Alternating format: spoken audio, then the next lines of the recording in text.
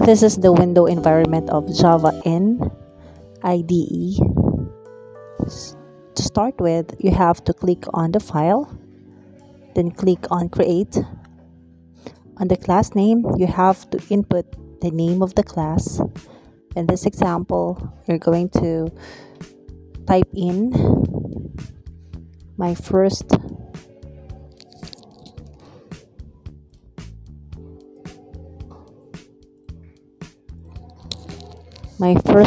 program. So in the package name, you have to type here. I just put here a prefix of package, my first program. Every program in Java consists of at least one class definition that is defined by the programmer. Package in Java can be categorized in two forms, which is the built-in package and the user-defined package. Here, we need to input a package name, otherwise it will be requiring us to have or to input the package. In the display, we have now the package my first program, and we have the name of the class, which is my first program. We will be defining the comments and how to use systemout.println that prints hello world.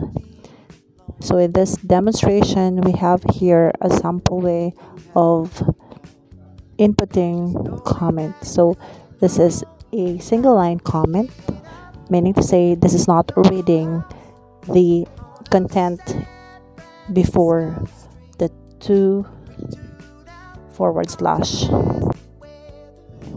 The first method that Java program execute is the main.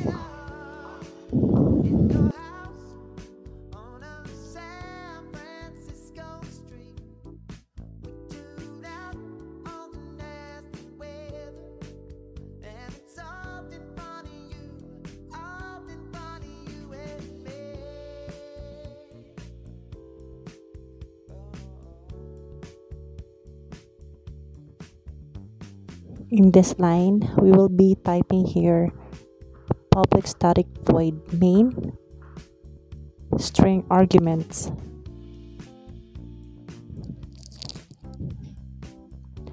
The args means it is an argument that consists of information that the method requires to perform its task and to hold any strings.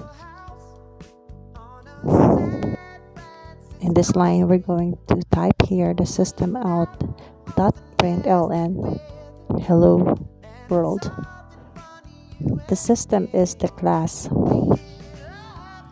The out is an object. The out object represents the screen.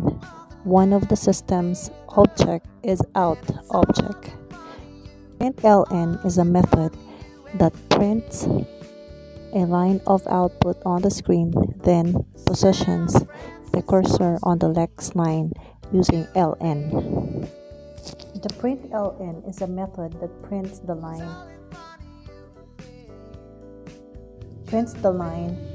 of text on the screen. In this example, we will be printing here hello world upon clicking on the run button.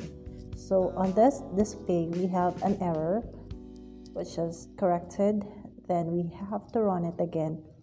So this is the function of the SOP systemout.println hello world.